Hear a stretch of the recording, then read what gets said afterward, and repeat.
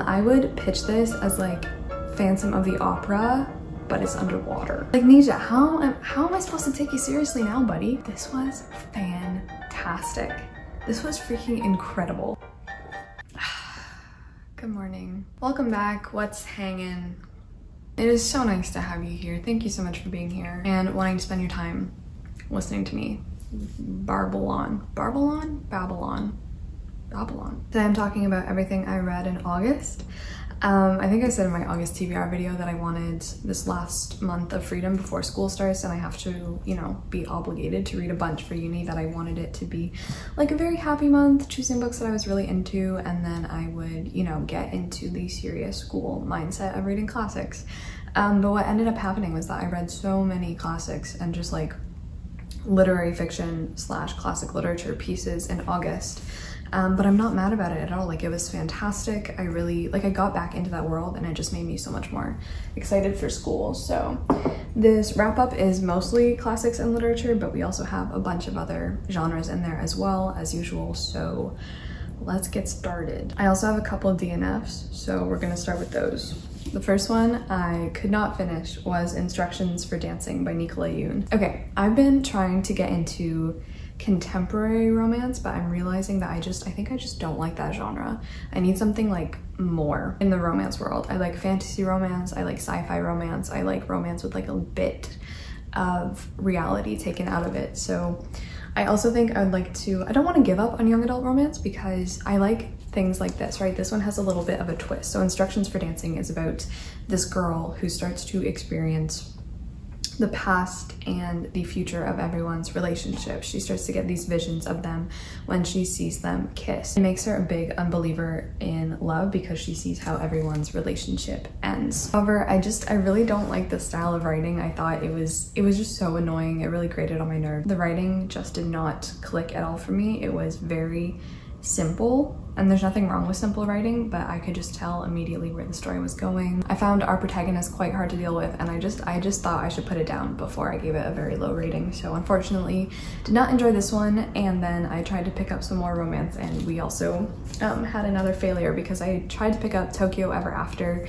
This one was exactly the same case. Like, the writing was just so, I don't know. It's not that young adult romance can't ever work for me because I love books like The Castle in the Clouds by Kirsten Gier. So if you have any recommendations like that one, please leave them below. And I am currently in the middle of one that I'm liking a lot, which is good. But Tokyo Ever After just did not work for me at all. The writing was just so cliche, and it's just filled with like things that really don't come out of people's mouths. Like, people don't really talk like this. Young girls don't really talk like this. And it's just, I don't know, it really grates on my nerves, and so I just couldn't do it. So those were our two failures for romance this month. Actually, we have a third, but I finished it. I picked up The Unhoneymooners at the beginning of August because this sounded like the absolute perfect romance. We're going to Hawaii. It's an enemies to lovers kind of thing, and it just sounded like absolutely wonderful for kind of coming off of a vacation and getting a little bit of it back via a book. So in this one we follow Olive, and her sister is getting married. Her twin sister is getting married, but at the wedding, everyone except for Olive and the groom's brother eats the seafood buffet, and they all get extremely bad food poisoning. And so Olive and Ethan, the best man and the maid of honor, get to go on the honeymoon of the intended, you know, married couple's honeymoon, which is to Hawaii. However, they do not like each other for stupid reasons. The main pitfall of this book was not only the writing, not only the fact that I hated every single person in this book except for Ethan. Ethan is a sweetheart. I don't know what he was doing in this book. I think he walked into the wrong book. I don't think he was supposed to be here. But the protagonist was just insufferable. She has diagnosed herself with chronic bad luck. She thinks that everything bad that happens to her in her life is the result of this curse, this fortune, this bad luck that has befallen her and that has followed her around ever since she was a child. Any bad thing that befalls her ever, she's just like, oh, there it is again. I am cursed. I have bad luck. Chronic bad luck. Can't be cured. What am I supposed to do about this? Oh, there's someone at the door. 1 second.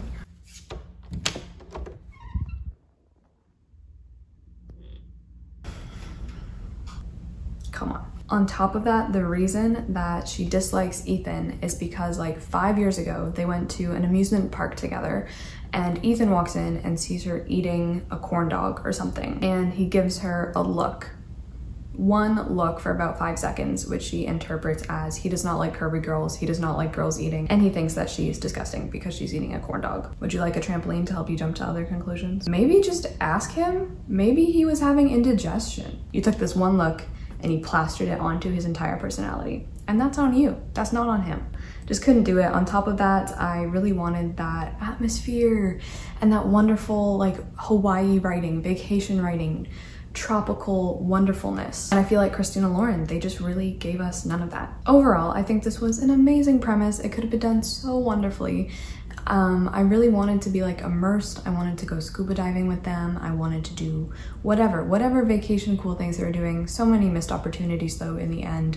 The writing was just so standard and it really made me feel nothing other than immense dislike of pretty much everyone in this book. So that is The Unhoneymooners. I think I gave it a generous 2 stars. Okay, so we're gonna move into some classics now because like I said, that's kind of what the bulk of this wrap up is gonna be about. We're gonna start with the book that took me the longest to read, and that is Anna Karenina by Leo Tolstoy. This one I mostly listened to via audiobook just because I really enjoyed the narrator's performance. I don't know who she is. If I find out, I can try and put it in the description, but this was read for the Dickens versus Tolstoy book club. Our live show will be, I think it should be the first Saturday in September, so pretty soon, but like I said, I'll put that in the description as well. So this one we read over July and August. So I just finished this up today, which was exciting. This is also a reread for me. I did read this in 2019 as well. In the end, I gave it 4 stars, which Carolyn is gonna be devastated about, seeing as it's like her favorite book of all time. Don't get me wrong at all. This is a brilliant, wonderful classic, but I think just because like War and Peace, like I went on like a literal soul-changing journey with that book, which you can see in like the Tolstoy Diaries for that episode,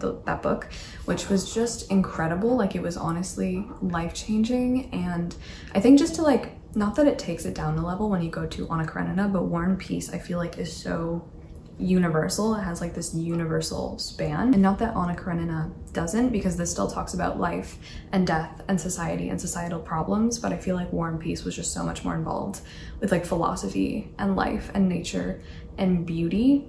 And it's much more upfront about those things than in Anna Karenina, where you have to look a lot deeper and try really hard, in my case, to get past a lot of like the society and farming and politics and discussion, which makes up a good chunk of this book. If you don't know what this is about, we are following a bunch of people, but essentially we have Anna Karenina, and she is married to a man who she describes as a machine. She's quite unhappy, although she does have a son with him.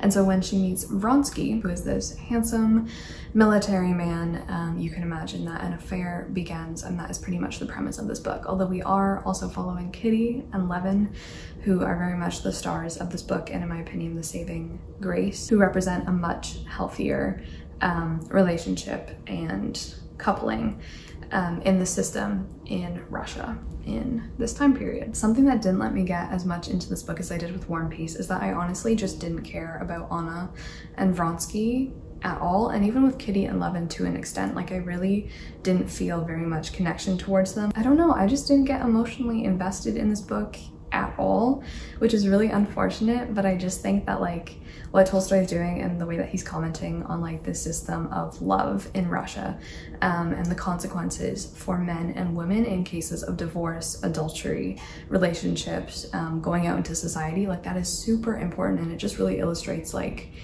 how bad of a system it is for both parties, but especially for women in this age. It demonstrates the failings of the legal system, and more than that, Anna Karenina, as well as a book, like Tolstoy just really takes the opportunity to critique so much, both in terms of the politics of the day, as well as like farming and agriculture, which is like Levin's main domain.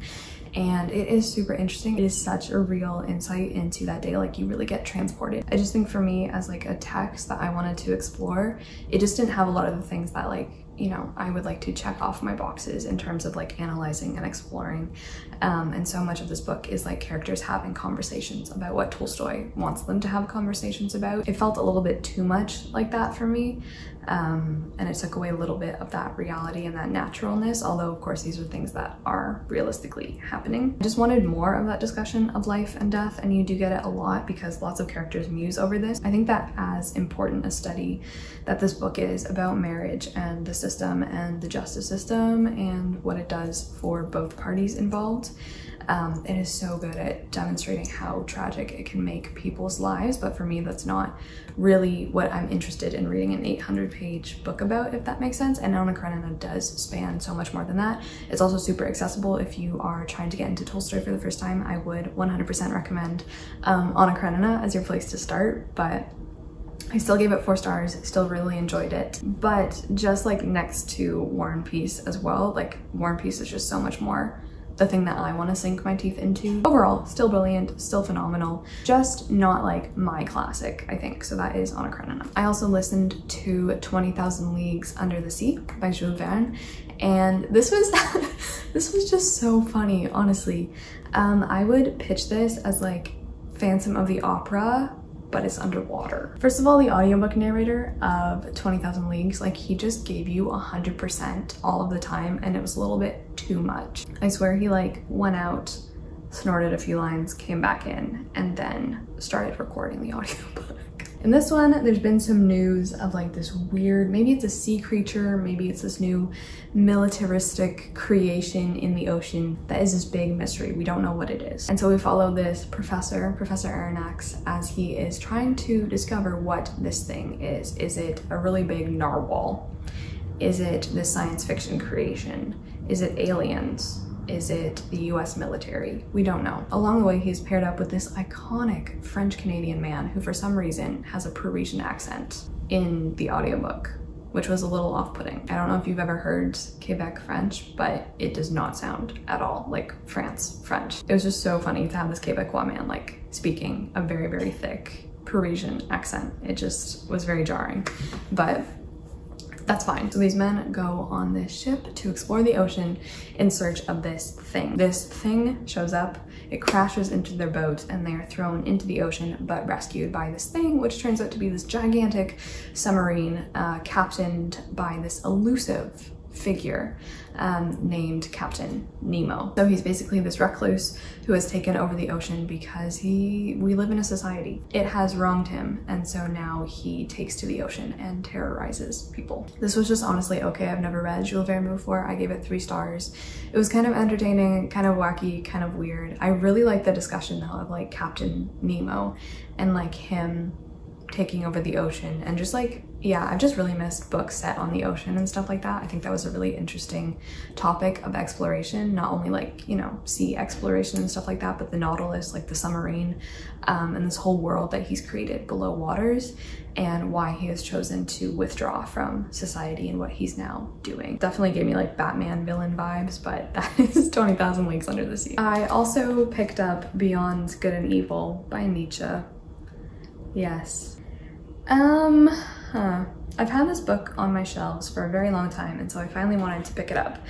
And as you can see in the beginning, I listened to this on audiobook as well, extremely slowly. This one basically took me all month to listen to as well, because it is dense. There's a lot going on. I think for me, who's not, like, I just haven't read that many philosophical works. I read Nietzsche's The Birth of Tragedy in uni a couple years ago, and then I just thought I would dive right into Beyond Good and Evil, which, not that it was a mistake, but definitely something that I'm going to return to, because like I said, I don't have that many works of philosophy under my belt, and Nietzsche makes reference to basically the whole of philosophy that has come before him in Beyond Good and Evil. Even after that though, right, he slides into his own philosophy, and so it gets a bit better to wrap your head around. As you can see in the beginning, I was really enjoying it. I think it was just like really interesting. So what does Nietzsche kind of want in Beyond Good and Evil? Like, there's a bunch of things, but this one is a good starting point, I think. He says there's no such thing as moral phenomena, but only a moral interpretation of phenomena. So he wants to go beyond good and evil in saying that there's no objective good and evil, right? It's your own interpretation, mostly credited by religion, on what is good or evil in the world. And he does make a bunch of good points, and there's some that I'm nodding my head along to, and others that I'm just like, what are you doing? I do want to say that this is so entertaining because Nietzsche just like takes the opportunity to shade, slam, insult, discredit, yell at, make fun of absolutely everyone. It is just so funny. He is so sassy. He just like lets it all out. And like, I just kind of wish this like academic writing, this could still be allowed, because it's just so funny, like what he has to say about everyone and other philosophers. Like, he really does not hold back. However, when you get to page 131 and like you have this bit, right, that you kind of were like nodding along to, it's just really hard to keep taking him seriously after he says something like this. After he blames the entire development of humankind in how slow it's been going, how badly it's been going, and how it's been most interfered with on bad female cooks. He says woman does not understand what food means and she insists on being cook. We insist? Did we insist? Did you insist? Did you insist on being a cook? Did you? Wait, did you say that you wanted to go in the kitchen? You said that you liked making sandwiches? Wait, were you like adamant on that you wanted to stay in the kitchen? You never said you wanted education. Through bad female cooks and through their entire lack of reason in the kitchen, humanity has suffered.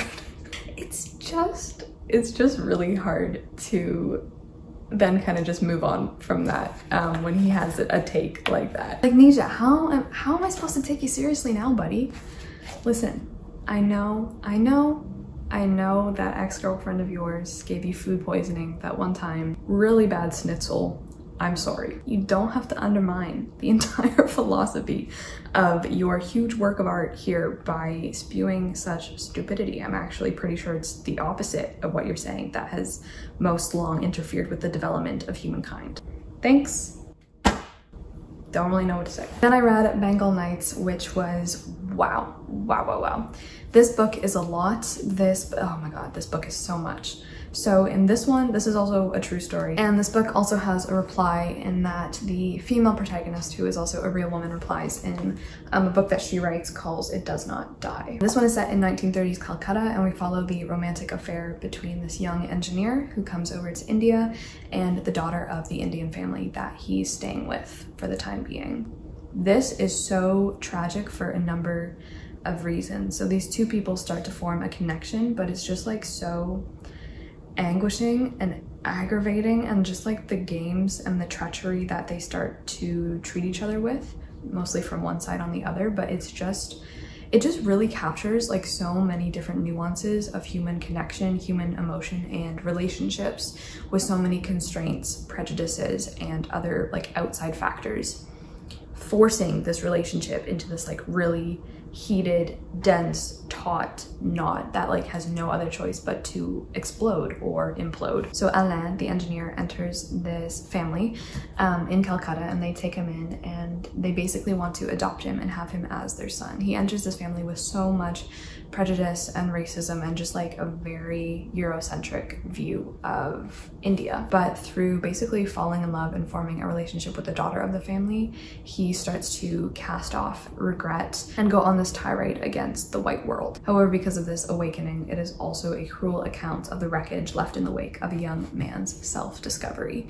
You can read this book so many different ways, and it is just so tragic each and every time. Their relationship defies so many rules that are put down. They have to keep it a secret from her family. He tries to keep it a secret from his friends, who mock him and laugh at him. It's just so hard to read, especially the ending and stuff like that. This book is really beautifully written. There's so many lines that are just wonderful, but you also really hate him so many times, because most of this is from like his journal entries, and it's his first person account of what's going on. And there's just so many different problems that crop up, not only in like their relationship, but in terms of like society, his view on it, her view on it. And you just really see what happens when two competing viewpoints try to unite. Like I said, you can just read this book so many different ways, and it was so heartbreaking. But of course, there's also so many problems, like not only in this text, but in their relationship, in Alain's way of thinking. You just really get to see two people from two different countries, and what their countries kind of uphold and think of each other as well, then become linked in each individual as they try to unite as well. So yeah, I really enjoyed this. I gave it 4 stars. I cannot wait to read It Does Not Die because I really want to see her response, because of course this whole thing is set from his point of view, so that is Bengal Nights. All right, then I picked up An Incurable Case of Love, Volume 2 by Maki and Joji, just because I was reading so many really dense books as well as classics, and I just wanted a little break. So this is a hospital drama. Basically, we are following Sakura, who becomes a nurse in order to get placed at the same hospital as this doctor named Dr. Tendo, who she is in love with and has been in love with for like 5 years. But when she shows up, he doesn't remember her from their encounter 5 years ago, as any normal person would, and she finds out that he is this very harsh, awful person to his nurses and other staff members. In volume 2, it's already starting to feel a little bit repetitive. We do get introduced to a new character in volume 2, and that's honestly kind of what the whole volume revolves around, which is a little disappointing. But honestly, it's just fun, it's entertaining, and it was a really nice break from just a lot of classics and stuff like that. So I gave it 3 stars, but don't know if I want to continue on with the rest of the series. I also don't know how long it is, so yeah. Also listened to This Accident of Being Lost by Leanne Vitasma-Sack-Simpson. Last year I read Islands of Decolonial Love by her, and I think I prefer that collection. So This Accident of Being Lost is also a collection of stories, songs, poetry.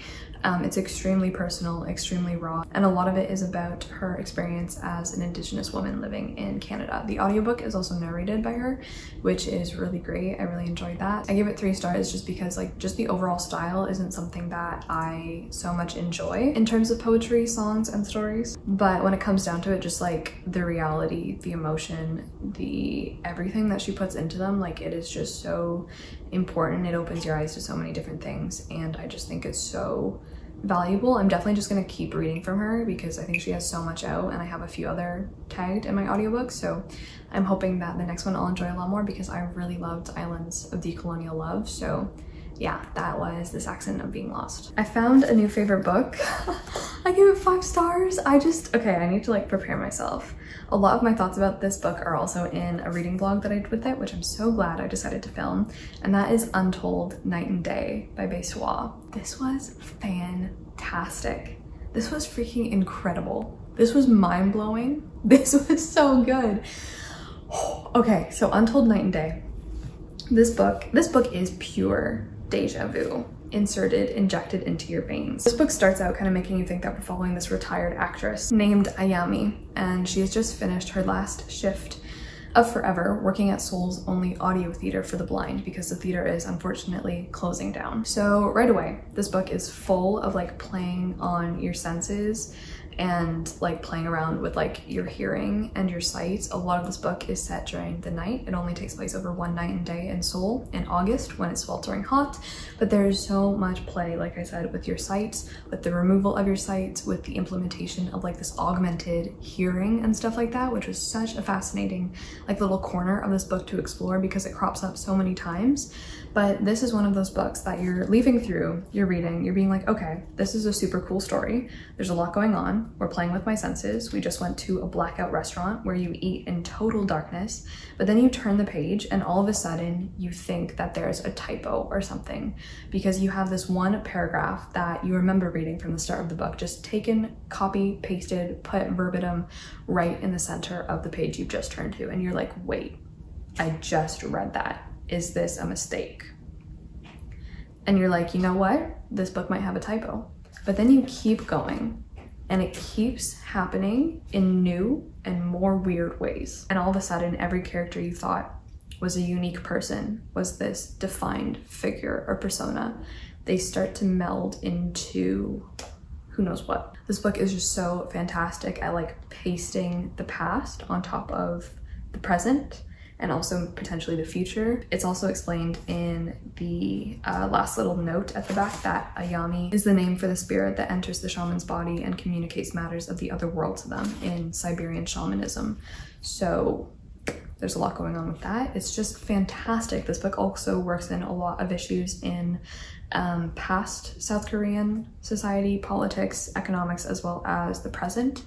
And it's so complicated. It's a book that I want to read 1,001 times. It's like a crossword puzzle. It's like this weird hallucination dream. There's also so much about dreams and stuff like that.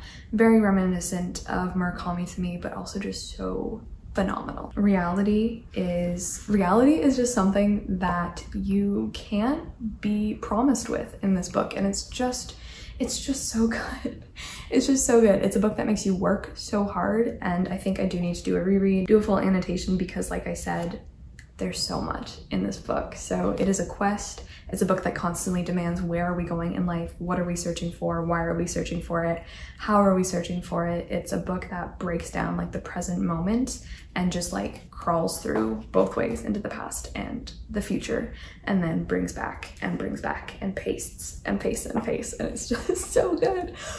Wow. I'm gonna stop talking about it because we could be here for a whole other day and age. But that is Untold Night and Day. Wonderful. Such like a simultaneous story. So good. And finally, I picked up War Girls by Tochi Onyebuchi because I wanted to close off my summer reading with another sci-fi. So this one is set in a futuristic Nigeria, I believe in 2177. This book is centered around the Nigerian Civil War that occurred in the 1970s. So Onyebuchi takes this war and he puts it into this futuristic Nigeria where it's playing out in 2177. I really liked a lot of things about this book, and I just liked a few others. So I think the science fiction elements in this book, they could have done with a lot more explaining. A lot of it is very vague, and like the technology that is being used, a lot of it is just unfathomable, as well as just not believable in terms of how he explains it, how it's being used. It's just like, it's not that I can't believe that in like 2177 we have the ability to do these things. It's just that I, as a reader, was left with little concept of how this could actually work, or like how it actually works, which was a little bit frustrating. However, one good thing I can say about the science fiction elements was that they totally enhanced your understanding of the Nigerian Civil War and that conflict. They didn't take away from it at all. I think they actually helped the reader to engage so much more and to understand a lot more, which is really good. You can also go into this book with no knowledge of the Civil War at all. I pretty much went in with no, concrete knowledge of what happened, but this book is so good at letting you know like exactly what happens, what Nigeria is doing, what the Republic of Biafra is doing, who Nigeria at that time was trying to quell. We follow two sisters in this one, Onyi and Ife, and they are separated and put on opposing sides in Nigeria and Biafra. There's also so much in this book about child soldiers, what they're going through, their plight, how they're used, and I just think it was really, really strong in those ways, and definitely did such a good job at immersing you in this world. However, on the other side, like I said, I think this book was way too action-packed. You hardly ever got a moment to breathe as the reader. You always had to be like going into another action scene. This book was full of action scenes that were interminably long and just went on and on and on, whereas I really wanted those moments to emotionally connect with our characters, to have some slow moments with them, to get a deeper insight into their mind as people, which you do get, but most of this book was honestly just action. There was hardly ever any downtime, and so much of this book, in my opinion, was far too much plot. Like, it's an extremely plot-driven book, and I wanted just a little bit less of that. So in the end, I gave it 3 stars just because of some writing things, some science fiction elements, and stuff like that, but I really enjoyed it. And this is also a series, so if you're interested, I think the second book is out. I don't know how many books are going to be in it, but yeah, that is War Girls. I had a good reading month. I'm still thinking about Untold Night and Day. I think about it every single day. I'm not even joking. It's just perfect. It was just so good. I'm so glad I got to read that this month. Like, wow. So that is everything I read in August. Please let me know what you read, what you enjoyed, what you loved, and yeah, thank you guys so much for watching and listening to me ramble. And if you have any recommendations, requests, or anything like that, as usual, leave them down below. And as usual, please leave your favorite August read below so we can all see what it was, get some recommendations, and yell at each other in the comments. So until the next one, I guess I'll see you very soon. Yeah, so ciao.